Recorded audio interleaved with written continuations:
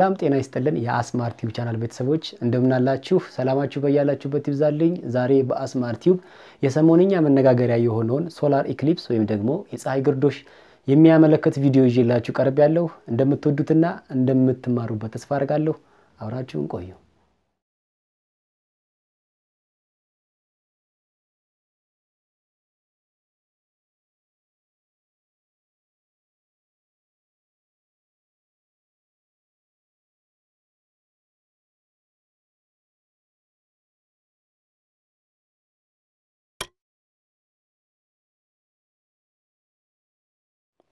የፀሐይ ግርዶሽ የሚከሰተው የምድራችን የተወሰነ ክፍል የፀሐይ ብርሃንን ሙሉ በሙሉ ወይም በከፊል በሚዘጋው በጨረቃ ጥላ ውስጥ ሲወድቅ ነው። ይህ የሚከሰተው ፀሐይ ጨረቃና መሬት ሲስተካከሉ ነው። ይህ መስተካከል ከአዲስ ጨረቃ ጋር ይገጣጠማል። ይህም የሚያመለክተው ጨረቃ ለኢክሊፕስ ፕሌን ቅርብ መሆኗን ነው። በጠቅላላው ግርዶሽ የፀሐይ ዲስክ በጨረቃ ሙሉ በሙሉ ሲሰወር ወይም ሲሸፍን ይገኛል። ፓርሻል ኤንድ አኑዋል ኢክሊፕስ ግርዶሾች ውስጥ የፀሐይ ክፍል ብቻ ይሸፍናል። ጨረቃ ፍጹም በሆነ ክብ ውስጥ ብትሆን ወደ ምድር ትንሽ ቀርባ እና በተመሳሳይ ኦርቢታል ፕሌን ውስጥ እያንዳንዱ አዲስ ጨረቃ አጠቃላይ የፀሐይ ግርዶሾች ይኖራሉ። ሆኖም የጨረቃ ምህዋር ከፀሐይ ዙሪያ እስከ ምድር ዙሪያ ካሉት ምህዋር ከ5 ዲግሪዎች በላይ ቢዘል አብዛኛውን ጊዜ ጥላዋ ከምድር ያመልጣል። የፀሐይ ግርዶሽ ሊከሰት የሚችለው ጨረቃ አዲስ ጨረቃ በምትሆንበት ጊዜ ጨረቃ ለፀሐይ ግርዶሽ ኦርቢታል ፕሌን ቅርብ ስትሆን ብቻ ነው። ለሁለቱ ክስተቶች መገጣጠም ልዩ ሁኔታዎች መከሰት አለባቸው። ምክንያቱም የጨረቃ ምህዋር ግርዶሹን በወድ አንጓዎች ላይ በየወሩ 2 ጊዜ ሲያቋርጡ በየወሩ አንድ አዲስ ጨረቃ ይከሰታል። ስለዚህ የፀሐይ እና የጨረቃ ግርዶሽ የሚከሰቱት ቢያንስ በአመት 2 ጊዜ እና እስከ 5 ጊዜ ድረስ ነው። በአጠቃላይ ከሁለት በላይ ሊሆን አይችልም።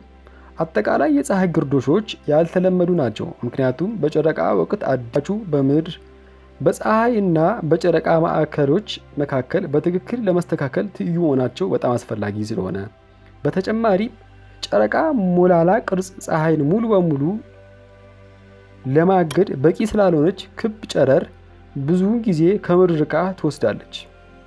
በአጠቃላይ የፀሐይ ግርዶሾች በማንኛውም የተወሰነ ቦታ ላይ ያልተለመዱ ናቸው።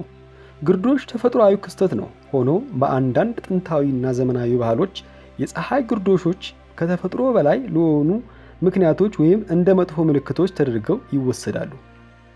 4 አይነት የፀሐይ ግርዶሾች አሉ። የመጀመሪያው ቶታል ኢክሊፕስ ወይም አጠቃላይ ግርዶሽ በመባል ይታወቃል።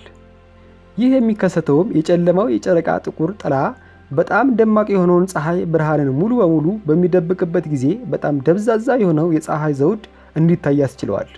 በዚህ ጊዜ አጠቃላይ ግርዶሽ ይከሰታል። በየትኛውም የፀሐይ ግርዶሽ ወቅት አጠቃላይ ሁኔታ የሚከናወነው ከምድር ገጽ ጠባብ በሆነ ጠባብ መንገድ ብቻ ነው። ይህ ጠባብ መንገድ የጠቅላላው መንገድ ይባላል። በሁለተኛ ደረጃ የምናገኘው አኑዋል ኢክሊፕስ ወይም ደግሞ ዓመታዊ የፀሐይ ግርዶሽ በመባል ይታወቃል። ይህም የሚከሰተው ፀሐይና ጨረቃ ከምድር ጋር በትክክል በሚስማሙበት ጊዜ ነው። ነገር ግን የሚታየው የጨረቃ መጠን ከፀሐይ በታች ነው። ስለዚህ በጨረቃ ጥቁር ዲስክ ወይም ቀለበት ዙሪያ ፀሐይ በጣም ብሩህ ቀለበት ወይም አኑልስ ሆኖ ይታያል። በሶስተኛ ደረጃ የምናገኘው ሃይብሪድ ኢክሊፕስ ወይም ውህድ ግርዶሽ በመባል ይታወቃል። በጠቅላላውና በአመቱ ግርዶሽ መካከል አንድ ግርዶሽ ወይም ዓመታዊ አጠቃላይ ግርዶሽ ተብሎ ይጠራል። በአንዳንድ የምድር ገጽታ ላይ እንደ አጠቃላይ ግርዶሽ ሆኖ በሌሎች ቦታዎች ላይ ግን እንደ ዓመታዊ አመላካች ሆኖ ይታያል። የተደባለቀ ግርዶሾች በአንጻራዊ ሁኔታ ሲታይ ያልተለመዱ ናቸው። በአራተኛ ደረጃ የምናገኘው ፓርሻል ኢክሊፕስ ወይም ከፊል ግርዶሽ ይባላል።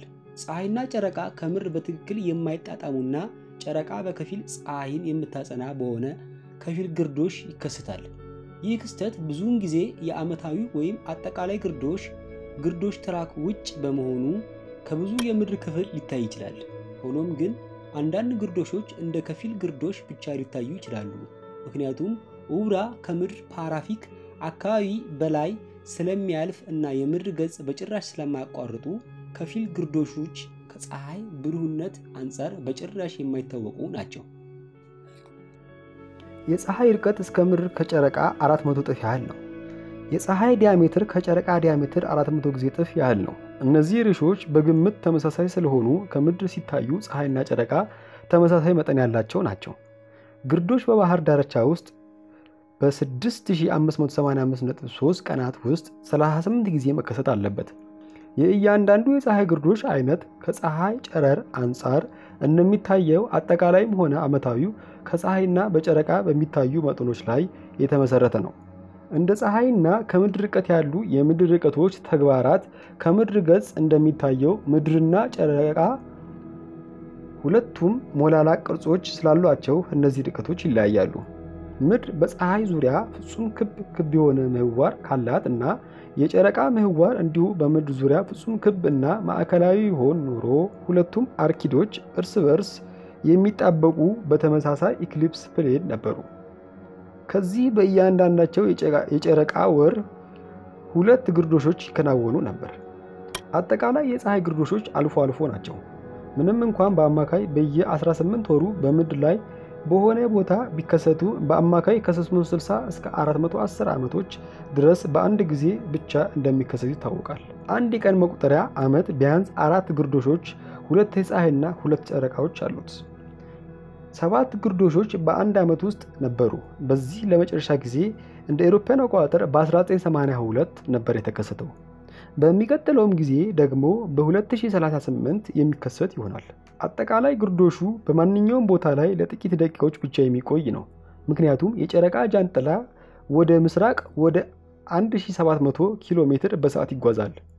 በአሁኑ ጊዜ ሙሉ በሙሉ ከ7 ደቂቃ ከ32 ሰከንድ አይበልጥም። ይህ እሴት በሺህ ዓመቱ ጊዜ ላይ ይለዋወጣል። እናም በአሁኑ ጊዜ እየቀነሰ ነው።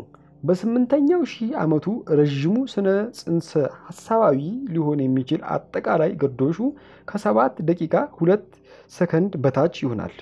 ከ7 ደቂቃዎች በላይ ረጅም ግርዶሽ የተከሰተበት የመጨረሻው ጊዜ እንደ አውሮፓውያን አቆጣጠር ሰኔ 30 ቀን 1973 ነበር። ይህም 7 ደቂቃ 3 ሴኮንድ የቆየ ነበር። ከ7 ደቂቃዎች በላይ የሚቆየው ቀጣዩ አጠቃላይ ግርዶሽ እስከ ሰኔ 25 ቀን 2150 ድረስ አይከሰትም። ከክርስቶስ ልደት በፊት ከ3000 ዓመተ ዓለም ጀምሮ እስከ 8000 ዓመተ ምህረት ድረስ ረዥሙ አጠቃላይ የፀሐይ ግርዶሽ ከሐምሌ 16 ቀን 2186 እንደ አውሮፓውያን አቆጣጠር ጀምሮ ይሆናል። ለማነጻጸር በ20ኛው ክፍለ ዘመን ረጅሙ አጠቃላይ ግርዶሽ በ7 ደቂቃ በ8 ሰኮንድ ሰኔ 20 ቀን 1955 እንደ አውሮፓውያን አቆጣጠር የተከሰተ ሲሆን በአንደኛው ክፍለ ዘመን ቆይታ ከ7 ደቂቃ በላይ አጠቃላይ የፀሐይ ግርዶሾች የሉም። እንደ አውሮፓውያን አቆጣጠር ሰኔ 21 ቀን 2020 ዓመተ ምህረት የፀሐይ ግርዶሽ ይከሰታል።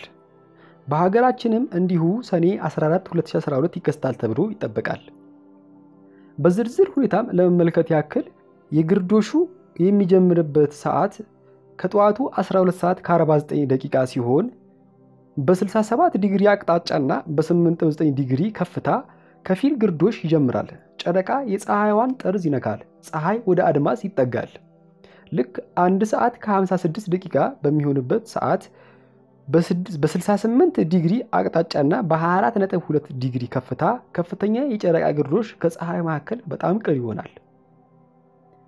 በመጨረሻም ልክ 3 ሰዓት ከ15 ደቂቃ በሚሆንበት ሰዓት በ66 ዲግሪ አቅጣጫና በ42.2 ዲግሪ ከፍታ ከፊል ግርዶሽ ያበቃል። ጨረቃ ከፀሐይ ጠርዝም ይወጣል። ይህ ግርዶሽ ይቆያል ተብሎ የሚገመተው 2 ሰዓት ከ26 ደቂቃ ነው።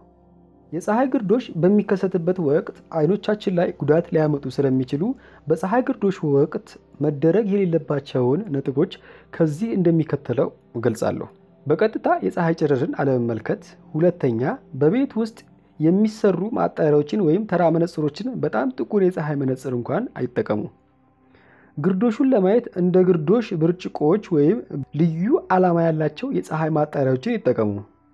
በማንኛውም ግርዶሽ ውስጥ የፀሐይ ጨረር በካሜራ፣ በቴሌስኮፕ ወይም በሌላ የኦፕቲካል መሳሪያ አማካኝነት ፀሐይን አይመልከቱ እና የፀሐይ ማጣሪያዎችን በእነዚህ መሳሪያዎች አይጠቀሙ። ምክንያቱም የተከማቸ የፀሐይ ጨረር እነሱን ስለሚጎዳ እና ከባድ የአይን ጉዳት ያስከትላል። ከመጠቀሙ በፊት የፀሐይ ማጣሪያዎችን ይመርምሩ። ከተሰነጠቀ ወይም ከተበላሸ ማጣሪያውን ይጣሉ። ያዘጋጀውላችሁ ቪዲዮ ይህንን ይመስላል። እንደወደዳችሁ ተስፋ አደርጋለሁ። እንደተለመደው ኮሜንት፣ ላይክ፣ ሼር በማድረግ አብሮነታችሁን አሳዩን። በሌላ ቪዲዮ እስከምንገናኝ ድረስ ቸር ያገናኘን።